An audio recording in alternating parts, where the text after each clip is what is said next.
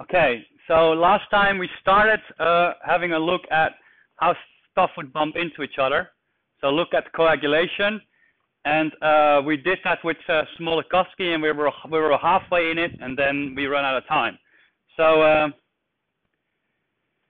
let's recap what we had. So we had a system of monodispersed spheres. The reason why monodispersed is otherwise it gets a bit complicated to model.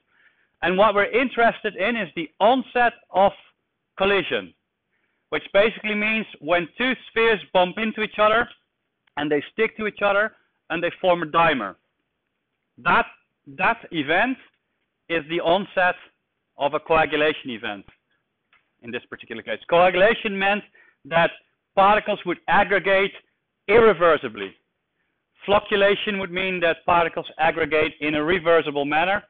And coalescence obviously would mean that if you would have two solid particles, you have two particles that can deform, for example, two liquid droplets, and they bump into each other and they merge into a larger droplet. So that event would be coalescence, or you can even call it fusion if you would like to use a different term for this. So, and then the kinetics for fast coagulation, so standard collision theory, would mean that if you bump, you stick. So there is no barrier. So the success rate, if you hit the central particle, success rate is 100% from sticking. Yeah? So, and how did we try to solve this, or how did Smoluchowski solve this in 1917? Well, he made use of the Fickian diffusion, which is the equation at the top. So you have a flux, which is minus the diffusion coefficient times the gradient. And in a spherical system, so spherical coordinates, you have dn dr, with n being the number of particles per liter, and r being a measure for the radius, in this case just a measure for distance. And we saw if we wanted to calculate the total flow of collision frequency of particles with a central sphere, you have to multiply that with an area. And the area of a sphere that would obviously, we had to integrate over that, it became bigger, bigger, bigger. So that's the purple object there. Obviously the area of 4 pi r squared of a spherical object. So you multiply by that. So you got minus 4 pi r to the power 2 times the diffusion coefficient times the gradient. Yeah? And then an important thing was that we had to realize that the central particle wasn't sitting still, it moved as well. And only because both particles are exactly the same size and therefore have the same diffusion coefficient, we can say that d in this equation is twice, so it's d1 plus d1. Yeah? If the central particle would have been bigger, then it would be d1 plus the diffusion coefficient of the central particle, call it d2. Yeah? In this case, because they're the same size, d1 plus d1 is 2 times d1. Yeah? So you fill that out, and then you separate the variables, and then you get this, differential kind of equation over there. And then we had to integrate with the boundary conditions, and that's where we stopped last time. So on the right-hand side, obviously from 0 to n particles, because effectively you're integrating from nothing on the edge of the central sphere, make your volume bigger and bigger and bigger, bigger. And the end result is that you capture everything. So you go from 0 to n. And then the other term runs from 2a to infinity. And why 2a? Well, they can't interpenetrate each other. So if they touch each other, the distance between the central points of two spheres would be the radius plus the radius, and the radius was defined as little a. So that's why it's 2a. Yeah? So you integrate this thing, and then you get the equation below. So you get aj equals minus 16 times pi times little a, which was the radius of the sphere, times d1 times n, which is the frequency of collision of all particles with the central sphere. Yeah? Now, remember that the collision theory initially was a bimolecular or a biparticle process. Yeah, and that the overall equation as a function of time, so the number of 1mers, individual particles, n1 dt, would vary initially minus k times n1 to the power 2, because you have a bimolecular collision. Yeah, so this is only the onset of dimer formation. So the equation we have on the left, Aj equals something, that one is only valid for the central particle. So to make this valid for all particles, we simply have to multiply with the number of particles. So you basically get n to the power 2 in the left-hand side too, which effectively means that k equals 16 times pi times a times d1. So that is your rate coefficient for bimolecular collision, so to speak. So, and that's KFast. And why do I call this KFast? Because there is no barrier for collision. So if they bump into each other, by definition, they would stick.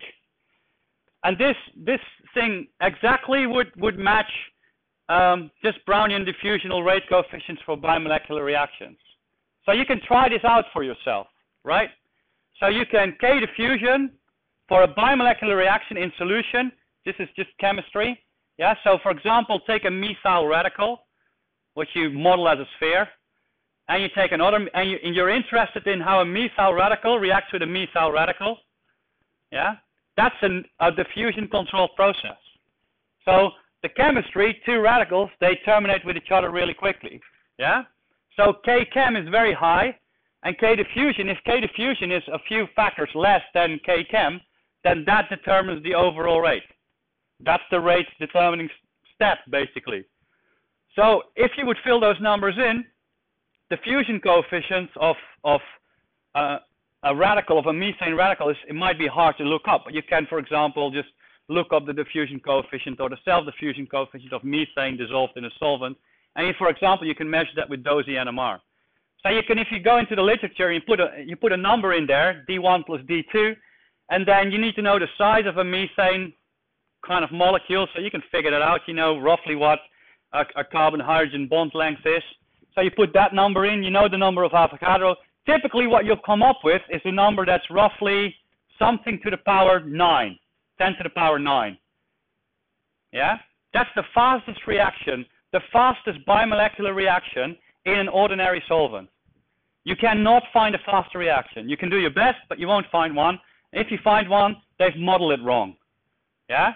The only solvent that could lift it to 10 to the power 10 might be supercritical CO2, because obviously under supercritical conditions, viscosity drops a lot, or is effectively zero. So, so then you can go higher. But check it, and simply by, fast reactions, this is really important, also for organic chemistry. And obviously for particles, it's exactly the same equation.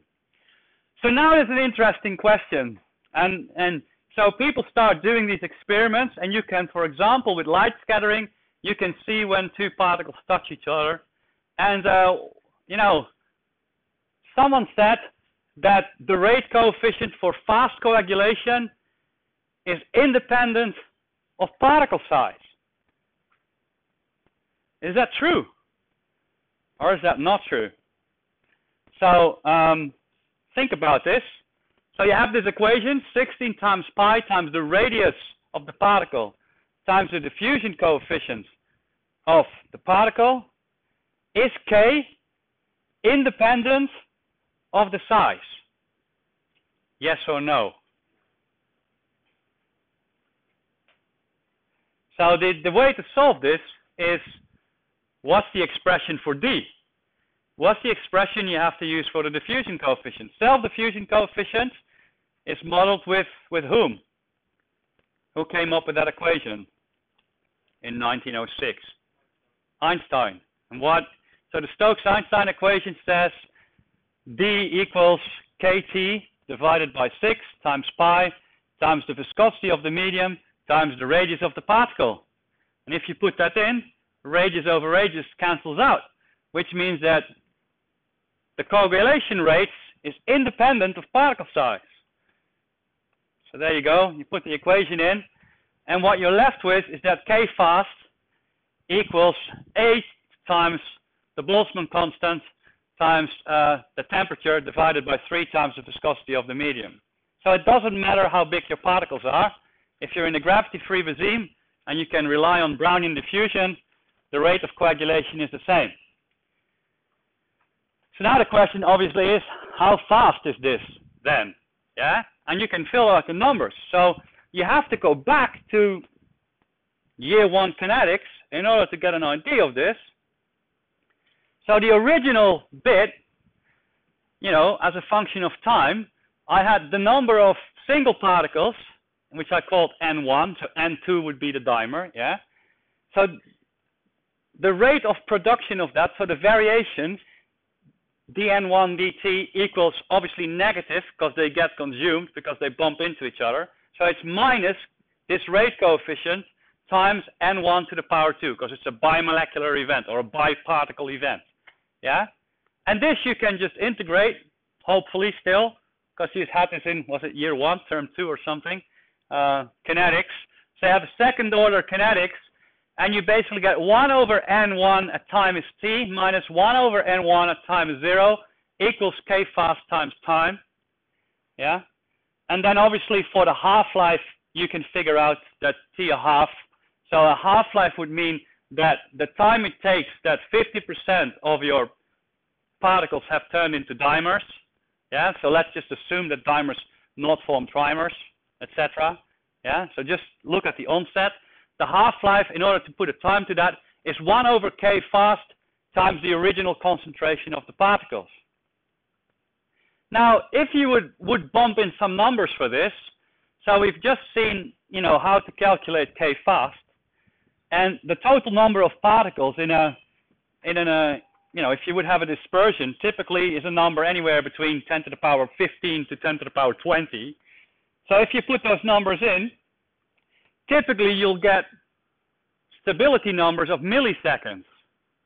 So this would mean that any colloidal dispersion or any mini emulsion or something, as a result of Brownian motion and as a result of Brownian collision, would destabilize in a few milliseconds. Obviously, that's not the case. The case is that, you know, you can still have systems that are stable for years and years and years. So, and the result, the only reason why, is because there is a repulsive barrier in place. So I would like to collide, but I won't collide, because if I come close, there's a repulsive interaction between the two particles, and as a result of that, they move apart from each other. So you don't have a, you know, full frontal hit, and you don't have coagulation in that particular case. So this is what we've seen. Like, so colloids, lyophobic colloids, they're thermodynamically metastable. So they have the tendency to flocculate, coagulate, or coalesce. Yeah? And based on Brownian diffusion, we had this half-life, and KFast is expressed as A times K times T times 3 over the viscosity. And in this case, I used Ertas viscosity. Obviously, we used the symbol mu before, but, you know, you can interchange those. And then, you know, what is this barrier? And we saw in the previous lecture, we talked about it quantitatively, that you could put charge on a particle. So you have a negative particle and negative particle. When they close, you have Coulombic repulsion. Yeah, and in a colloid kind of way, if you're in high dielectric media, such as water, you have double layer interaction, and as a result of that, you get repulsion. And the other thing would be steric stabilization.